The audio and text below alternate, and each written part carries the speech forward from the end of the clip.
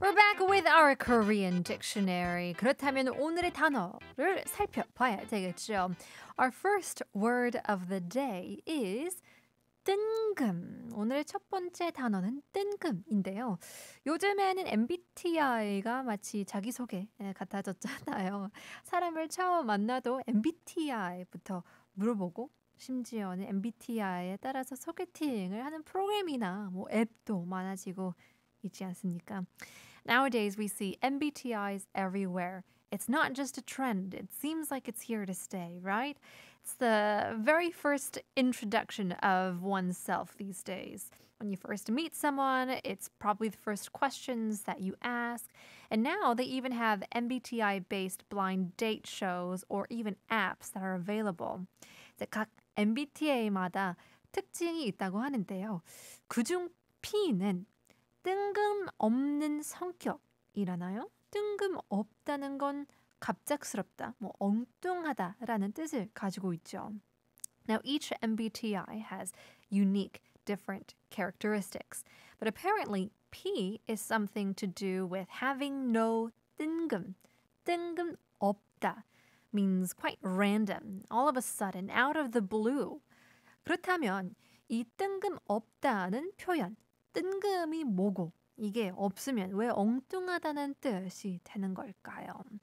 So then what is this expression exactly? 뜬금없다.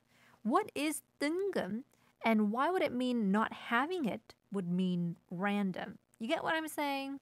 자, 여러분 금본위제라는 말 들어보셨나요? I don't know if you guys have ever heard the term gold standards. 금본위제. 금이 중심이 된다는 뜻인데요. It literally means the gold being the standard of the market. 과거 미국에서 35달러를 가져오면 1온스의 금으로 바뀌어준다라는 뜻에서 돈의 가치를 결정하려고 하는 데에서 온 뜻이죠. 그래서 이렇듯 금은 지금도 예전에도 그 가치가 엄청난데요. So back in the days in America, if you brought 35 US dollars, the bank would change it to 1 ounce of gold. And that's how they control the value of money. And likewise, even nowadays, gold has its, value even now. Compared to then, it's gotten higher, lower, it fluctuates, but there is the gold standard. 이건 한국에서도 마찬가지였어요. 종이돈이 쓰이기 전에는 철동전이 그 전에는 금이 시장에서 가격을 결정을 했죠. So it was the same in Korea too. Before we used paper notes, there were iron coins, and even before, there was gold that would determine the price of items in the market. 금 덩어리가 있으면 거기서 금을 떼서 이 정도의 금은 쌀, 몇 킬로다. 이 정도의 금은 고기가 몇 킬로다. 이렇게 정했었다고 합니다. 그래서 이 가격을 정하는 땐 금, 이게 뜬 금인 거죠. So you have gold, and you take some portion out of the gold to set a certain price. For example, this amount of gold is set for this much rice, and this much gold is set for this much meat. And so here, the gold deciding the price, gold taken out of the big portion is what we called 뜬 금.